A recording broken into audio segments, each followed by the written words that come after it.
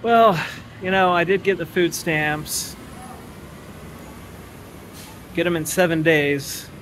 I got all this, like, food that I don't really want to eat. I guess I'll have to eat black beans and stuff. Last night I had a can of mixed vegetables. That's all I had for dinner. Only expired by like 2 months. Took a shit this morning that was like really not liquidy. It was just soft enough that it sat like putty and wouldn't flush, and I had to frantically fill a bottle with hot water and spray it just so I wouldn't completely clog up the toilet brush with shit. Every part of my life's got to be tense. Like, and the woman said that, yeah, I hadn't applied for Social Security. She gave me some offices to go to. I don't know when I'll find the time to do that. I can't do it now because I'm so wrung out from that fucking just getting the food stamps.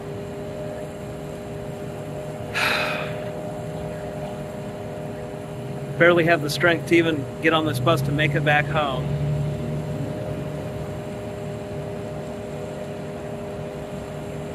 And the place that I live, like in the basement, I try to sleep and there'll be like laundry going. This one guy is like having a loud ass conversation the other night while I was trying to get to sleep. So it's like everything's trying to break me down psychologically when I'm already not in a good place. It's like one of those gonna get those mental health benefits. Who knows? Everything's got to be this bureaucracy where loud as fuck shit going on, of course. Only agreed to go to that house because I specifically asked if there was Wi-Fi, and of course there was none. I'm just glad that I could actually get food stamps in this state building, like that old guy at the house told me I could. Like, I was half expecting, actually like 90% expecting I'd get there and wouldn't be able to for some reason, because that's just how it goes. You listen to people, they say shit, it's totally fucking wrong. Can't look it up because there's no Wi-Fi. Also, just so that my bladder doesn't get me, I'm in a state of perpetual dehydration whenever I go out anywhere. Because I just don't want to have to worry about the stress of constantly having to pee. I just go everywhere fucking dehydrated. It's fine, I guess. I mean, not for all of my metabolic processes, but, at least I don't have to worry about the bathroom as much. Of course, I have to go out if I want to, get on the internet in any fucking way. And the transit app, you can't use it while you're on the bus, so I have to take the bus into downtown, stop, then figure out where I'm going.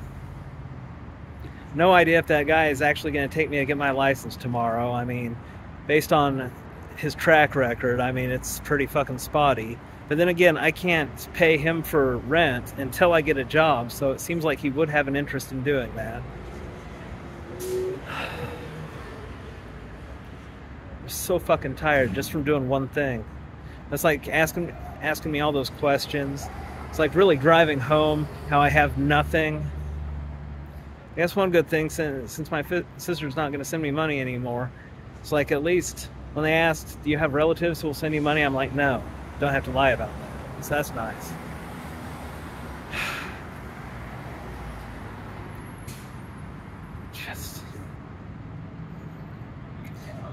I think being unkillable would be nice, but it's just like the worst thing ever, because like I hate being alive so goddamn much. The anxiety of fucking everything, like all these things I need to do, and everything that I need to do needs me to do the other shit first.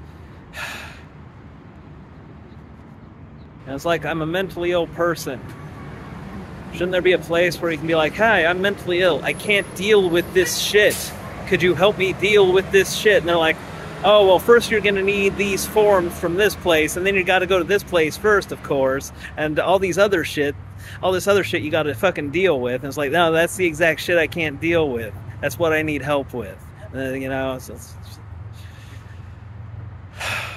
just want to die so much.